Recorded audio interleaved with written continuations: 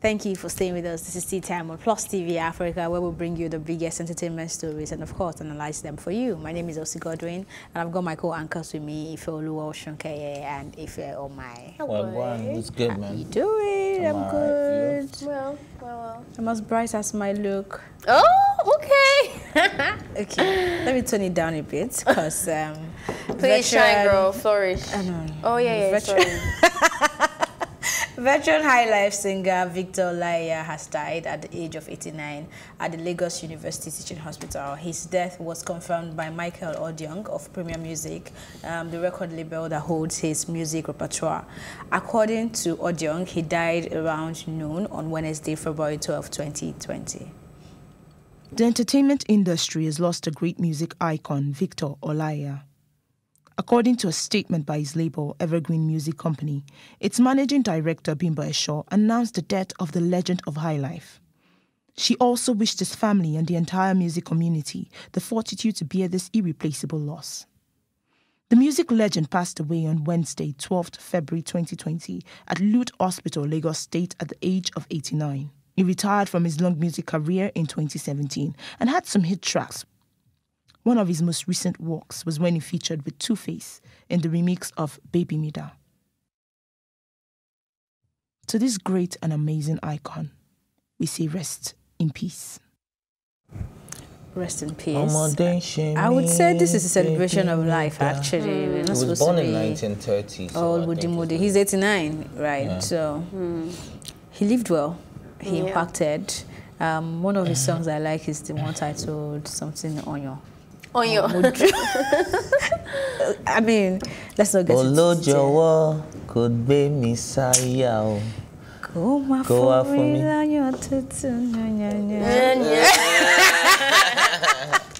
Yeah, so that's it. And are we doing some seconds of silence? Yeah, of course. Sure. We have to.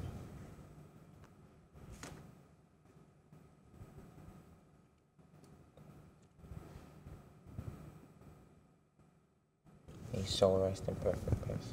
Amen. Ife. Dramatic much. Okay, but this is a man who has largely impacted the industry, and so many of we'll get to it now, our best and no best. They were inspired by people like him, and they started the music thing when there was no industry.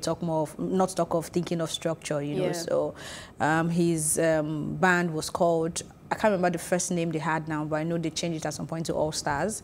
And he was active till 2017, if I'm not mistaken. So, I mean, he lived well, and he impacted the lives, and his music would, it's transcended times. It's still vibe to it. It will still always be a vibe. So it's just nice that he's also left us with something that we can hold on to. We can even pass on to our kids. Like, I feel like that's always going to be a jam. Yeah. Aside that, he also was able to cut across for this remix of Baby Mida with Two-Face in Libya, which he did, I think, in 2013.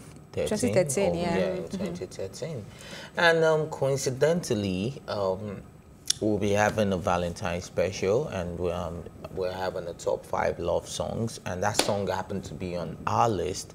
And then it really breaks my heart that I put him on that list, and just a few days for us to celebrate him as one of the greatest love songs, and is gone. So that's really sad, and may his soul rest in peace. And I just hope his family can find comfort wherever they may be, and everybody that he has influenced and impacted in whatever way, keep the flag flying, and keep his legacy alive. That's all I can say. Okay, so moving on to the next story for conversation. Snoop Dogg sends apology to Gayle King in an Instagram video post shared on Wednesday. Snoop Dogg said, 2 wrongs don't make no right. When you're wrong, you gotta fix it. So with that being said, Gayle King, I publicly tore you down by coming at you in a derogatory manner based off of emotions of me being angry at a question you asked. I overreacted. I should have handled it way different than that. I was raised way better than that. So I would like to apologize publicly for the language that I used and calling you out your name and just being disrespectful. I did not mean for it to be like that. I was just expressing myself for a friend that wasn't here to defend himself. Snoop Dogg was furious that Gayle King brought up rape allegations from Bryant's past interview with her interview with Lisa Leslie. Kobe Bryant was killed in a helicopter crash last month along with his young daughter and 7 others.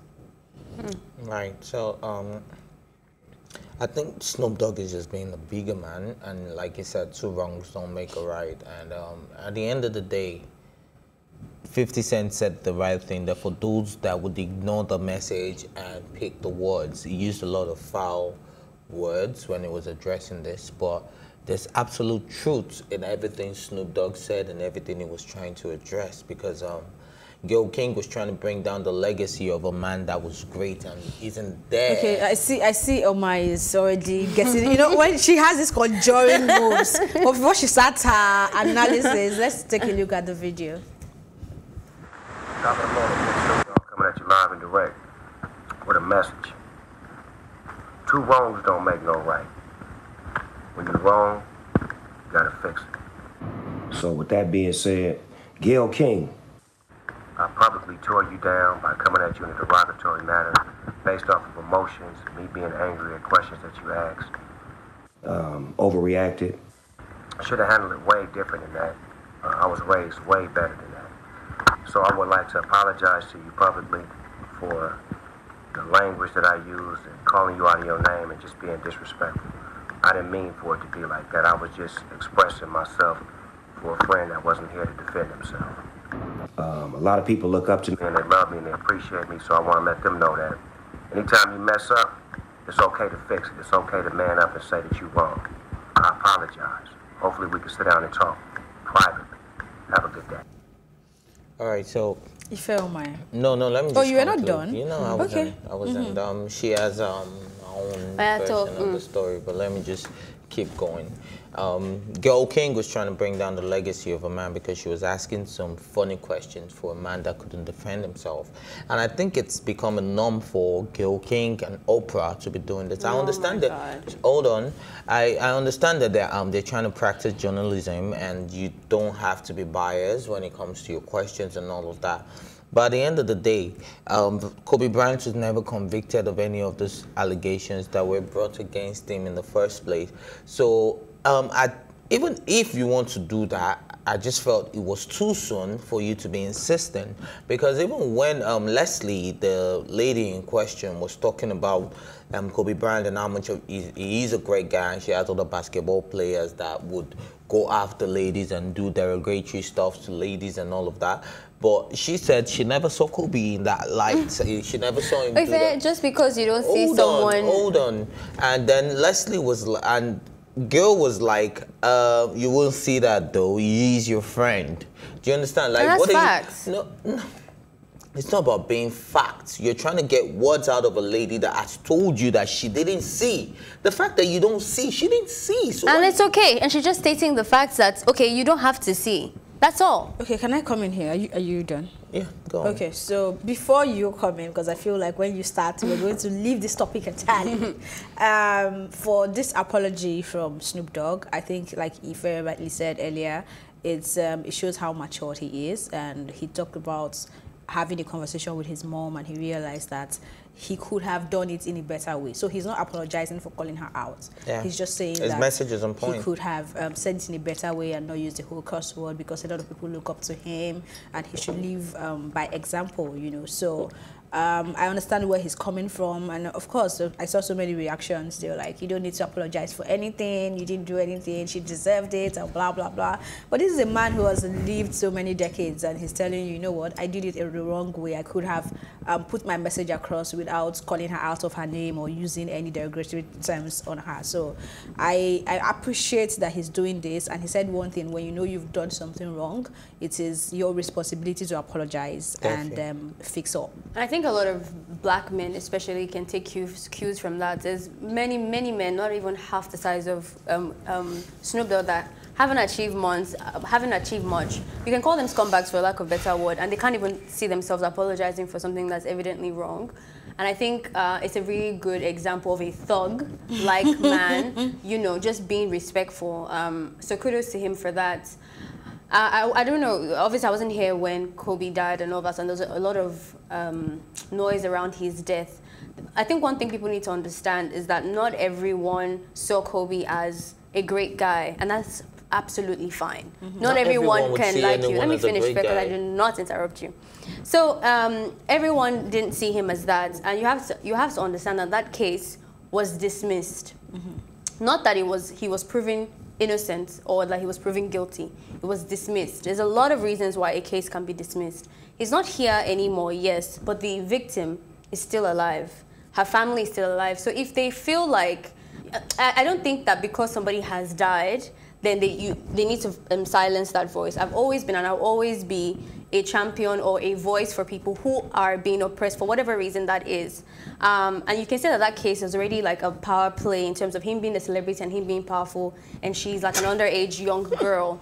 So I think that people are allowed to have that. As a journalist, someone that is not biased, it is okay to ask that question, because as soon as he died, there was a lot of people coming out. It wasn't just Gail. A lot of people coming out to say that. You know, rest in peace. But you cannot say it's sensitive. What about the victims? I think the smartest thing for Gail, for me, would have been for her not to even say anything at all. But that she did say, I don't think it's wrong. I just think I cannot imagine that she wouldn't know that this type of backlash would be there. And then she also responded, which we didn't talk about, and gave her perspective as well. And she also made it clear to people that it wasn't that she wanted to diminish his legacy. It is part of his legacy. She did not bring something up that's a lie. Diminishing somebody's legacy will be saying that, did you know he raped someone, and we've never heard of that? This was in court. This is out there. The people are still alive, her friends and family. The whole system that were in support of that was still alive. So all she did was bring up a very obvious and strained incident that's happened in his life. It's the same thing with Michael Jackson and all the others. Just because somebody is perfect, but just because you like somebody doesn't mean that they are perfect. That's what I'm trying to say. All right, so talking about what Gail King also said in her apology, she also said that she was talking about NBC. Was it NBC or ABC? NBC, yeah? CBS, sorry. That a network, she doesn't know why they put that out there. She was also offended that people because they took it out of context, not because she didn't say it. Not because they took it out of context, they did not take it out of context. I don't know. Yes, that's taking out of context. That's what that means. I said it on this table. I also do not know why she was going at her network, because you granted an interview. So it was there. Yeah, but you can take things out of context to make it look bad. Taking it out of context. It is not their fault that people decided to take it out of context. You could wait to watch the full interview. You literally took a bit out of a full context. That's what it means to take something out of context. So now you're saying on Twitter it looked like she brought her friend. You're not going to blame CBS for the brain that people on Twitter has. Hold on, let me explain something. So you're saying it is fine for her to ask that question and do all she did, and I mean it's a conversation. Yes. But you're saying it is wrong for the network to take that part. No, I'm not saying because you also felt what you did was stupid. That's the only reason why you'll be blaming the network. I'm not saying it is wrong for CBN to put that out there. When I was on Twitter when that story broke, it looked like she brought that girl in to ask her about Kobe's rape allegation, and that was not the case. It's a 15-minute interview. You know what? They brought out a 3-minute section from all the other good things that they talked about. That is the definition of taking things out of context. Did you hear what she said in her apology? She said, if I had seen that part too, I will be mad at me.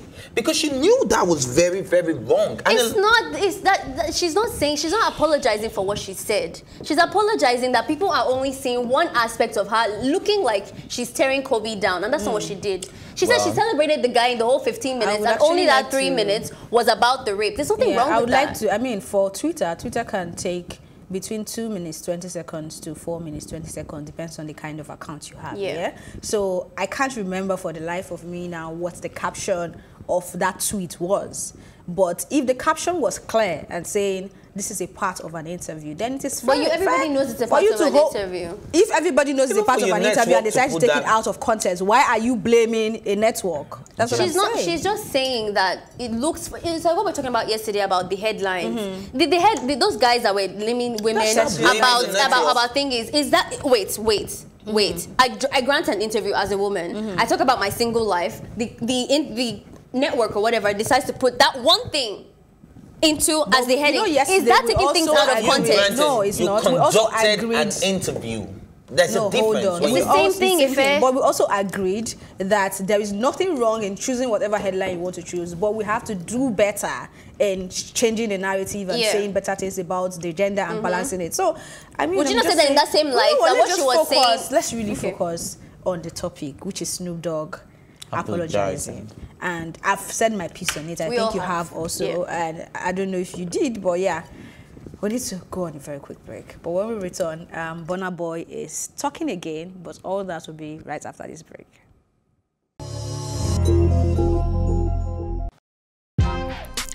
Welcome to Tea Time on Plus TV Africa, where we bring you the biggest entertainment stories and, of course, analyze them for you. You can have both parents and still end up as a useless child. I see them every day.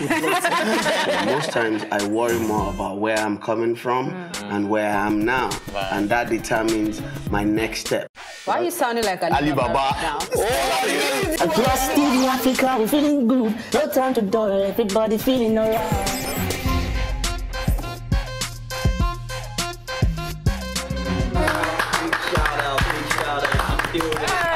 I really like you. I can still make music and people are still buying. Sometimes I look myself minimal IU. Akpala music is for mature-minded people. I got DMs sometimes from Malawi like, Sleeping early.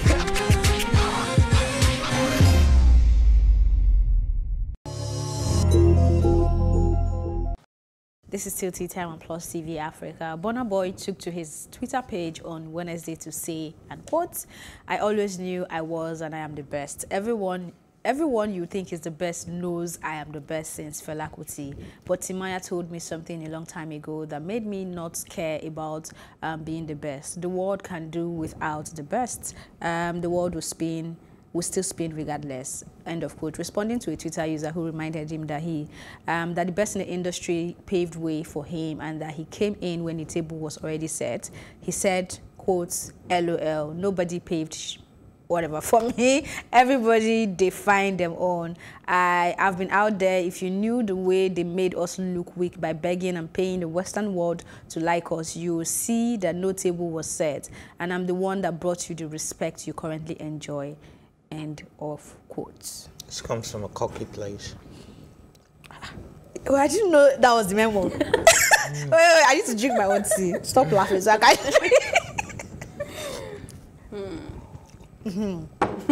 Okay, who goes first?